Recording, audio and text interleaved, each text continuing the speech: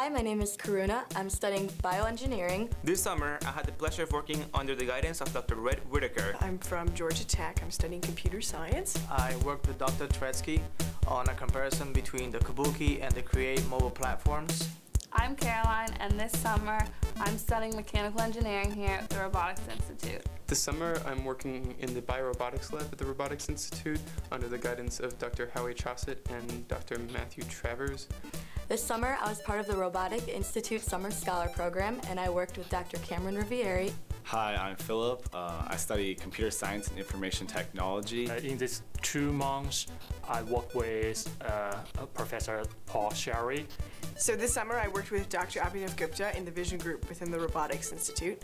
It's been actually a very interesting process because I'm not working with a graduate student, I'm instead working directly with the professor.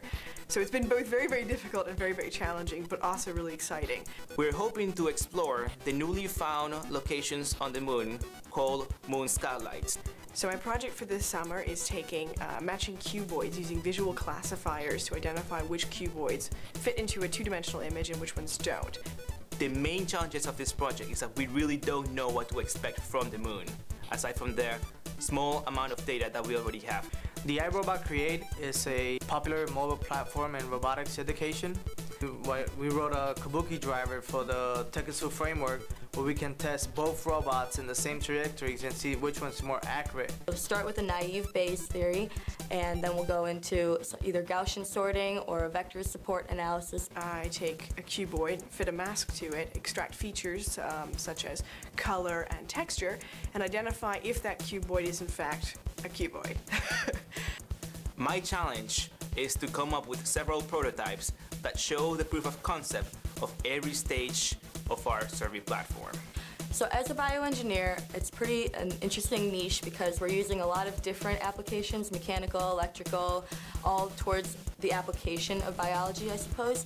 My project is called the Heartlander. So what I'm doing is I'm putting electrodes on the foot of the robot, and I'm using that to translate into measurements of the infarct or healthy tissue, and then using that, the robot can decide whether it needs to deliver a drug.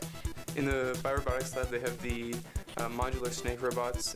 They're very useful for going deep into pipes or inspecting disaster relief scenarios. But a lot of times you have to be able to get the end of the snake up into some high position cavernous area, and that becomes very difficult. So right now I'm working with 3 different prototypes. I have a lot of background in biology, but I got to learn a lot about mechanical and electrical design too. So I use things like SolidWorks, Arduino microprocessor programming, a lot of basic stuff, but when you put it together, you really get to create a novel application for a very meaningful purpose, which is probably the coolest thing about robotics and applying it to medical applications. My project's based on jerk trajectory minimization for snake robots. The goal is to raise the end effector of the snake or the head up as high as possible in order to perform tasks that normally would be very difficult in highly dynamic situations. I worked with Paul Sherry on the Cooperative robotics for Airboats. The project's idea is to use a fleet of very inexpensive boats to do things like water monitoring and response to flood. Our main goal to make this airboat is to make a low-cost robotic system. And they're good for environmentally monitoring and doing other things like testing water for oxygen, electricity, electronic conductive, dissolved oxygen, and the pollution condition about the river. And what I've done is I've created one big interactive map that takes a lot of data from a lot of different sources like the DEP, the EPA, USGS. My project for the summer was involved with getting the airboats to actually drive itself into the recharge station without any human interaction. This would allow the airboats to do things continuously over a long-term period. So mine actually works with computer vision, in which the airboat's camera is actually facing and looking towards out the river, and we use this vision in order to drive the airboat into the recharge station. We traverse to find out where they are in the image, finding the angle, which we use a PID controller to actually direct the boat into the middle of the balls so that it will actually drive the airboat into the middle of the recharge station. And this tool is not just for the environmental side, it's also a really good educational tool. So I've been working along with an organization here in Pittsburgh called RiverQuest. So this organization has bought some of these robotic boats. and they're going to actually let their students run these boats and actually test the water and get environmental data. He was there every day. He comes in and we tell him what we did for the day and what have we accomplished so far.